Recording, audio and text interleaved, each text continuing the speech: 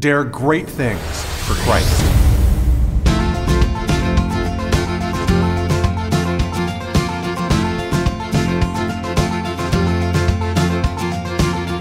Christ calls us to dare great things. In the marketplace, as well as in the mission field, there has never been a time like the present for the spirit of the Catholic entrepreneur. Now is the time for men and women of great courage and great vision to engage our church and our culture. Now is the time to dare great things. And here is your host as we dare great things, Father Nathan Cromley, the president and founder of the St. John Institute. When all things are said and done, the goal of leadership ought to be simple. Thomas Aquinas provides us with a wonderful summary in chapter 16 of his work on the King. He gives us a final goal, 3 things. By focusing on these 3 things, we can find the direction we need as we apply leadership to our home, our business, and our world. Hey everybody, thanks so much for coming and choosing to improve your leadership. Let's begin today with a prayer in the name of the Father and the Son and of the Holy Spirit. Amen. Come, O Holy Spirit, Father of the poor, illumine the hearts of thy faithful, and enkindle in them the fire of thy love. Send forth thy Spirit, and they shall be created, and thou shalt renew the face of the earth. Let us pray. O God, who didst instruct the hearts of thy faithful by the light of the Holy Spirit, grant us in the same Spirit to be truly wise, and ever to rejoice in his consolation. Through the same Christ our Lord. Amen. St. John, pray for us. In the name of the Father, and of the Son, and of the Holy Spirit. Amen. All right, I want to first of all just welcome you who are not finding themselves working in a nonprofit or don't work for the church. I want you to realize that you're here not in order to be indoctrinated in an impossible task for your leadership, but actually you're going to hear a message today that's going to really help you to live exactly where you are now and as secular leaders or leaders of secular businesses. And it's going to help you to do that in a great way. There's like a caricature of Catholicism that somehow, Catholicism or the Bible or faith will smother an otherwise normal life, right? We all have this kind of like fear deep down inside that if I really become Catholic and I become Catholic in the workplace and I let my Catholicism shine out there in the workplace, that somehow I'm going to impose that upon other people, or I'm going to be looked at upon as a religious fanatic, or especially if you're in a leadership position in a business, that you're going to get complaints against you and that's going to cost you your job. And so we end up with this weird phenomenon, which is completely anti-Catholic, by the way, which is to say that my spirituality has nothing to do with my work. And we leave spirituality kind of like in the realm of a family, and we leave it out of our workplace. But the problem is that we spend 8 to 10 hours a day at work. And if my spirituality can't be brought into the workplace, I'm spending a third of my life outside of spirituality, outside of my faith. And when something tells us that that's just not quite right? Because that's not why Jesus came and died, so that a third of our life would remain outside of his fruitfulness and the power of his Spirit. No. What happens though but the question is, how can I do that? How can I bring the power of the resurrection and the fruitfulness of the Holy Spirit in a world that doesn't allow him to be known? And this is something I've got good news for you. And that's that the Catholic Church's foremost thinker, St. Thomas Aquinas, all right, the common doctor, the doctor of the church who's able to teach us about everything, the Doctor Communis, they call him in Latin, actually, instead of putting this burden upon you of making you feel guilty for living in a secular world, actually shows us that God has a call for you right there. You don't have to quit your position as a sales executive for a major Fortune 500 company, for example, and say that it's pointless just because of your faith. On the contrary, Aquinas is like, that's where we need you, because you have a mission and a purpose to bear there for people in a world outside of faith that can dispose them and actually prepare them for the when God comes to knock at the doors of their hearts. And your role, you might prefer to have a role which is directly evangelizing or directly faith-filled. I mean, that's the great, privilege of those who do work for the church or work for evangelism, like myself. I'm a Catholic priest. But at the same time, he says that that's not the only spot. As a matter of fact, even if you're not able to live there, you have a very important role that's even at one of evangelization, of preparing people with everything that's necessary so that when they hear the word of God proclaimed to them, they see it as consonant with who they are already. And that is the leadership he calls a leadership of virtue. And I want to talk to you about that, because he lays out 3 things that a leader needs to do, and all of them focus in primarily on this cultivation of a life of virtue. What does this mean? Let's take a look right now. He's talking here, we're reading in chapter 16 of his book De Regno, on the king, which is a letter that he wrote to the king of Cyprus, all about being a king. And it's so applicable for us today, who are kings in little ways, by the places where we lead and where we exert our influence for Christ. Aquinas puts it really beautifully in paragraph 115, chapter 16. He says, anyone on whom it devolves to do something which is ordained to another thing as to its end is bound to see that his work is suitable to that end. Thus, for example, the armorer so fashions the sword that it is suitable for fighting, and the builder should so lay out the house that it is suitable for habitation. Therefore, since the beatitude of heaven is the end of that virtuous life which we live at present, it pertains to the king's office to promote the good life of the multitude in such a way as to make it suitable for the attainment of heavenly happiness. That is to say, he should command those things which lead to the happiness of heaven as far as possible by forbidding the contrary. All right. So whenever you read Aquinas, it can be just a little bit overwhelming because it uses a different vocabulary than what we're used to. And he just has such an amazing logic and logical format that we're not used to that gripping our minds. But it needs to. And what he just said in this paragraph is so important.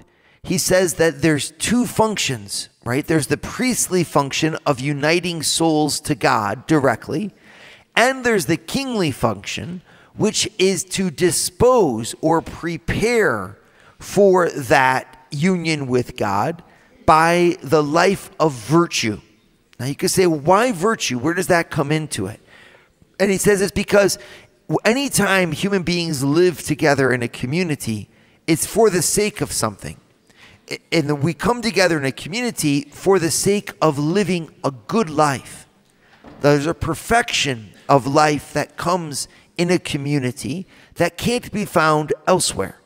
That perfection of a life in a community is the life that is good, a good life being found and being lived out there in a community. And the king is the one who's in charge of that community, and therefore his goal or focus needs to be that the life lived there be good. Not necessarily that it be holy or that it be Christian, but that it be good. That serves the work of the priest, whose job it is, of course, to make it Christian and to unite it to God directly. It serves it because only a good life is capable of bearing the name Christian. Any other life but a good life, a virtuous life, is a life that you couldn't say is Christian. It'd be actually a life that would be a detriment to the name of Christian. And so if we want to unite this in ourselves and we're like, well, I'm a follower of Jesus Christ. I love Jesus Christ. I love my Catholic faith. I want to live that out, right? Well, you could say, well, I can't do that in a secular world. And Thomas would meet you and say, no, on the contrary, you certainly can, and indeed you must.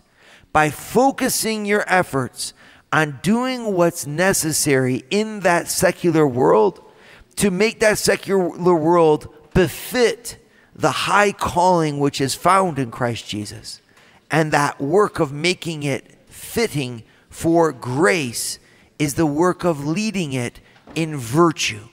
This is the place that I have in my leadership at home, in the workplace, and in society, to make sure that everywhere where I rule, I lift people up into a level of excellence that makes it easy for them to follow the Lord of Lords on his pathway of royal perfection.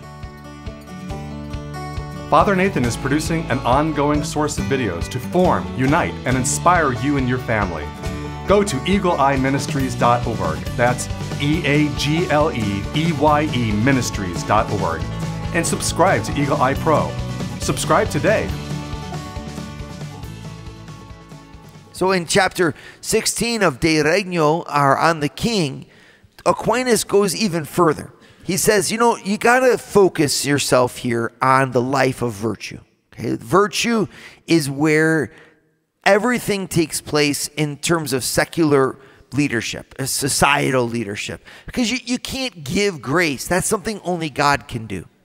And this is an important thing, because a lot of times as parents, we really struggle. We say, why aren't our kids believing? Why aren't they following Christ? We want them to, but they're not, right? And Aquinas actually can help us with that. He says, it's not that you can only do what is human. The bestowal of grace comes from God. And God wants all men to be saved and to come to the knowledge of the truth. So we're going to have confidence that he's going to bestow that grace. My job as a parent is not to give that grace. That's up to God. But to give access to that grace by participation in the sacraments, by Catholic education, by all those things, but also to prepare that soul for grace by whetting their appetite for higher things. The worst thing that I can do, therefore, as a parent, the worst thing I can do is spoil my kids by too much materialism. And no, I'm not condemning you for having a lot of things, for being successful. No, I'm not condemning you for being generous with your kids and making sure that they look great and have these things. I'm not making a condemnation here of that. But what I am doing is offering each of you a little bit of a different perspective to say, if you give them a lot of things, you have to redouble your efforts as a parent to give them even more soul and spirit, so that they can bear the weight of all of that material success and not let it overcome or overwhelm them. If we're not careful, our outside will replace our inside. And when we give a lot to our children, thinking that we're thereby giving them advantage, we're actually oftentimes putting them at a disadvantage, because we haven't taught them that they have to couple outer success with inner character, or else the weight of the gold and the riches, so to speak, will break their little camel's back, and they'll become a slave to the things of this world and a slave to materialism instead of the free people that you want them to be. Well, how do you do that? You do that by teaching them what's called the life of virtue. And the life of virtue is that life inside of us that allows us to go beyond what's material and taste excellence. In other words, when you live a life that's virtuous, the very act that you do, being good, is satisfying in itself. A life of virtue says, you know what? I've got a great marriage and I've got great kids. I'm happy in my life. That's a virtuous person. The life of virtue says, you know what? I've had a nice meal. That's enough. I could overindulge, but I'm not going to. Because if I have too much, it'll actually ruin it. The life of virtue says chastity is a beautiful thing. Because in chastity, I don't spoil my love. I communicate it. Right? I can spoil my love by making it quite simply overly physical. And I can reduce it from what it really is, which is an expression of my heart and my soul. See, all these different aspects, what's necessary is a type of discipline that keeps us from surrendering ourselves to pleasure, the physical pleasures of sensible things, so that we can embrace the spiritual pleasures of spiritual things. Things like communion with another person. Things like the appreciation of beauty. Things like an act that is well poised and well executed. When a leader needs to be schooled in those more excellent things so as to elevate all those around her to a level of excellence that they desire. Otherwise, we're not leading. If we're not leading in character, folks, we're not leading in depth. And most of us here are leaders who have power, but that doesn't mean you have authority. You have power because you can execute material things on the outside. You will have authority when you can impact the people around you on the inside. And that authority comes when you've elevated yourself beyond material gain only or material pleasure only, and you've coupled material gain or material pleasure with an excellence of soul and character that gives it meaning because it allows it to attain its purpose. This is why Aquinas talks about this, saying there's a threefold goal of every leader. The three things that you need to do as a leader. And it's amazing because he doesn't say you need as a leader to give them faith. No. Or you as a leader need to witness to them to Jesus Christ. No, not overtly. He doesn't say that. Here's what he says. He says, the first goal of a leader is to establish a virtual life in the multitude subject to him. Second, to preserve that virtuous life once it is established. And third, having preserved it, to promote its greater perfection. First is established. Second is to preserve. Third is to promote. So all of it's focused on that singular goal, though, which is called the virtuous life. And so how do we do this? He says, well, to establish a virtuous life, you need to have three things. First, you have to have what he calls the unity of peace being established. So what that means for St. Thomas Aquinas is that everyone be there. You have the people, in other words, in their right places. You can't do anything until a team is actually present. So this reminds me of the 5 stages that a team will go through. Any group of people will go through these 5 stages, and all groups of people, whenever they're put in a common situation or with a common mission, will have these 5 stages. You can write these down. These are really good. The first stage is called forming. So the forming is when everybody is present and they realize that they have a common bond, a common mission.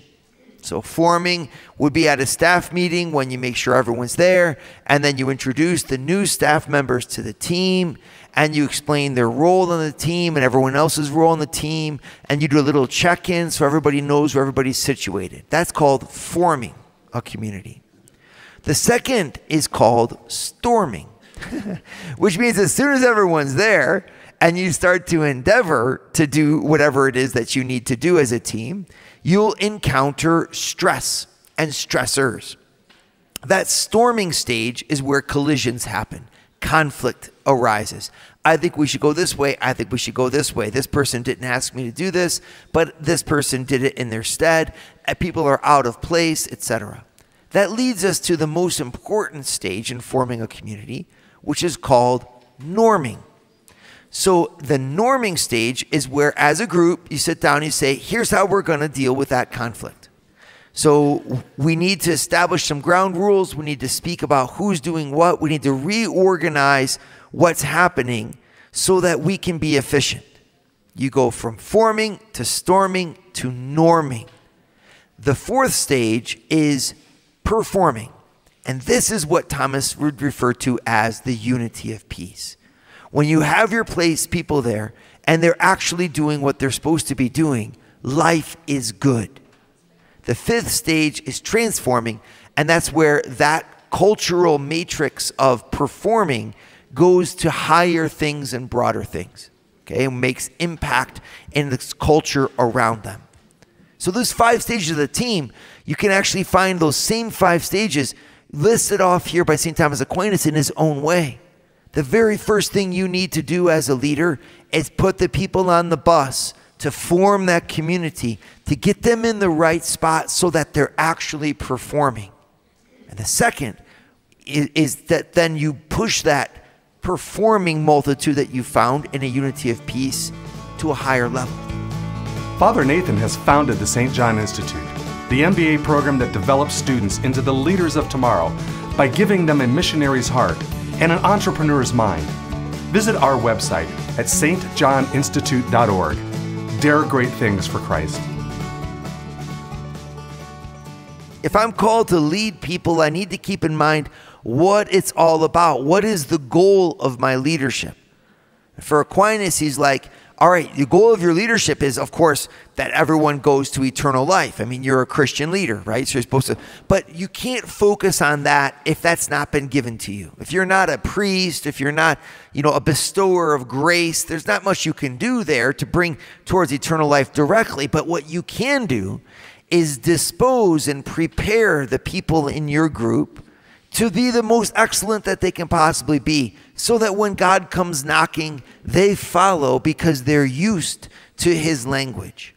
Right? And so what do you do, therefore? He says you got to form a team, and you got to form your multitude to be virtuous. The first thing, put them in their places and get them to create that team spirit. You form the team, you let them storm, you create norms, right, so that they perform and can transform. 5 stages of teamwork. Right? But the second thing, once you have that unity of peace and their team is up and they're performing, is that you have to preserve it.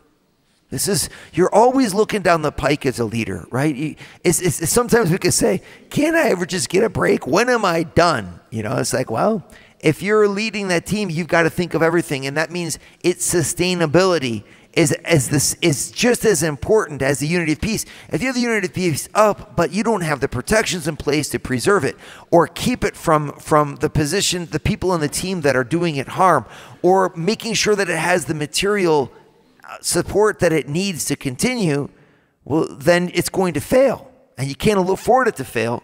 So you need to take the second step, which is to support what you have already formed, to keep it going.